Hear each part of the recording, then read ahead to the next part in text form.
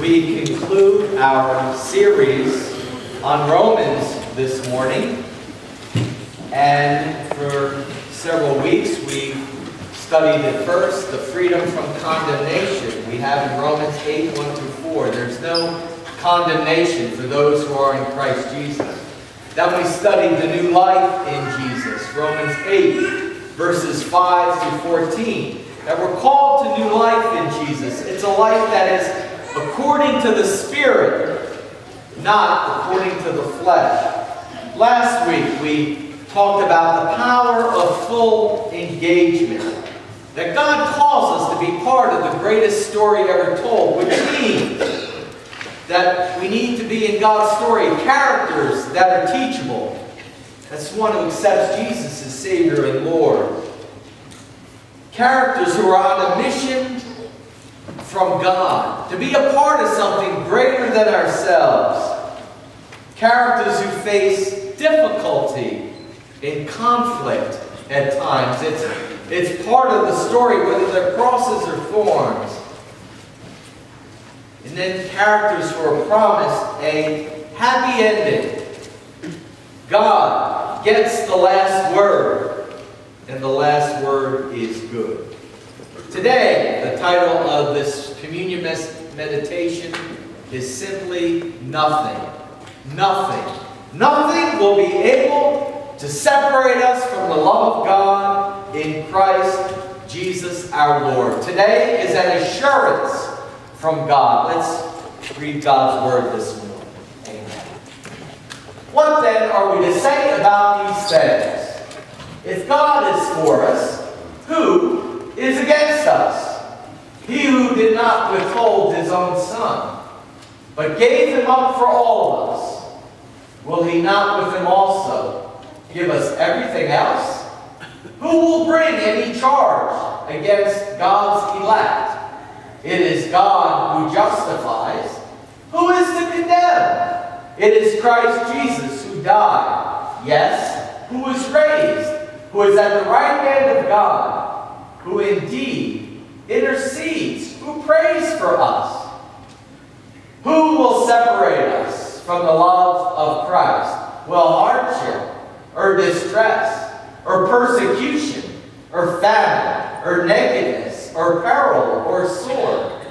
As it is written, for your sake we are being killed all day long. We are accounted as sheep to be slaughtered. Now in all these things we are more than conquerors through him who loved us.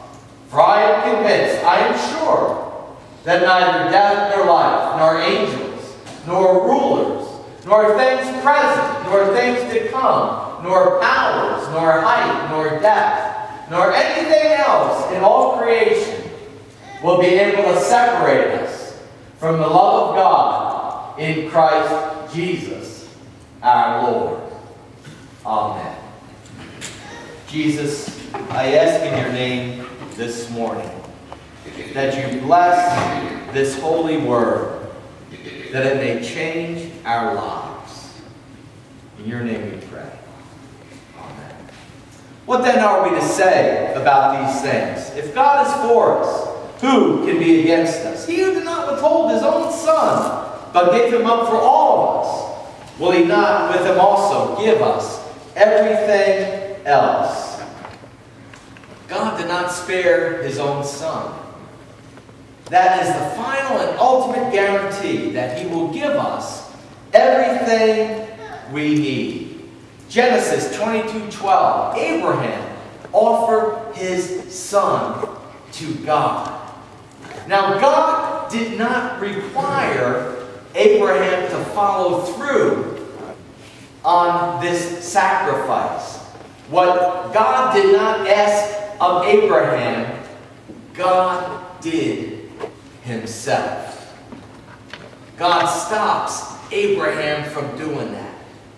But God is so loyal to us that he sacrifices his only Son for us. We can trust loyalty like that. Who will bring any charges against God's elect? It is God who justifies. Remember that justification is one of those fancy seminary words? It means this: just as if I never sinned. That's what justification means. Just as if I never sinned. Doesn't mean we never sinned. It means that God has covered it through what Jesus has done for us, has forgiven us, and offers us new life. Who is to condemn? It's Christ Jesus who died. Yes, who was raised, who is at the right hand of God, who prays for us. The Daily Study Bible tells us, God has acquitted us, therefore no one can condemn us. In the book of Revelation, Satan is called the accuser of the brethren, of the brothers and sisters who follow God. But the accuser of the brethren and the sistren has no power over us. Christ is risen, therefore nothing can separate us from him. Let's take a quick closer look. Jesus died. He rose again. He is at the right hand of God. If anyone could condemn us, he could. But Jesus is there praying for us on our behalf.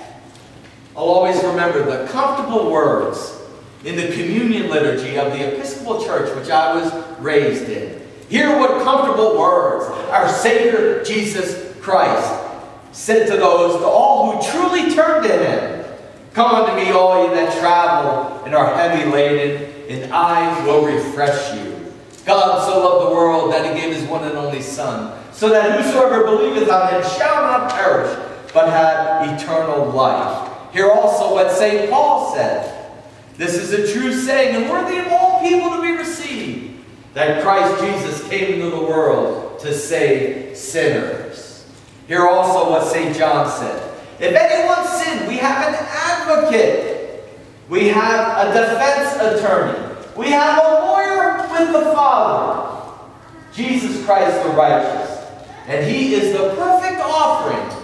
In the Book of Common Prayer it said propitiation. Means perfect offering for the sins of the whole world. Not for ours only, but for the sins of the whole world. Who will separate us from the love of Christ? Well, hardship or distress or persecution or famine or nakedness or peril or sword. As it is written, for your sake we are being slaughtered all day long. We are counted as sheep to be slaughtered.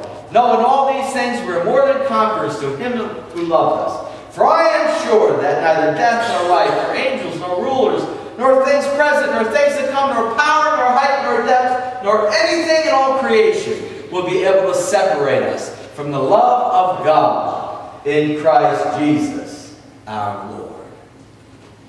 The word separate is also translated put asunder. To put asunder. Remember what Jesus said? What God hath joined together. He's talking about marriage. Let no man, let no one put asunder. That God wants a hedge of protection around marriage. There's an even greater hedge of protection around our relationship with him. But remember when we talk about the marriage in the marriage ceremony, that marriage is to be an example of Christ's love and the relationship that Jesus has for the church. Hardship means literally pressure. That pressure will not separate us from the love of Christ. Distress is related to the narrow way. When Jesus says, you know, wide and easy is the way to hell and many follow it, but narrow is the way that leads to life. St. Paul is talking about the narrow way that when we're under pressure and when we're under persecution or hassle, that even when we get constricted on our inside, that will not separate us from the love of Christ. Persecution was an experience of the early church. And amazingly, when it happens, they were flown so far and wide that the church grew and grew. Famine, nakedness, peril, that was St. Paul's experience in his life. He writes about it. Sword was the reality of Rome. and how Paul would pay the supreme sacrifice for his life. Verse 36, we are accounted as sheep to be slaughtered. That's a quote from Psalm 44:22. You know, the first time when I walked into Mercer County Jail, one of the first times when I walked into Mercer County Jail, I could feel, I heard that scripture in my heart. Or how about Cassie Bernal? Remember at Columbine? Do you believe in God? Yes, I do. And she reigns forever with Jesus. You know, it's been said, you haven't really lived until you're willing to die for something. St. Paul also uses a word that's only used once in the New Testament. Conquerors. That we are conquerors, only used once. That no matter what we're facing, we are super conquerors. We don't have to get out of something. Maybe we just need to get more into it. With Jesus, neither death nor life.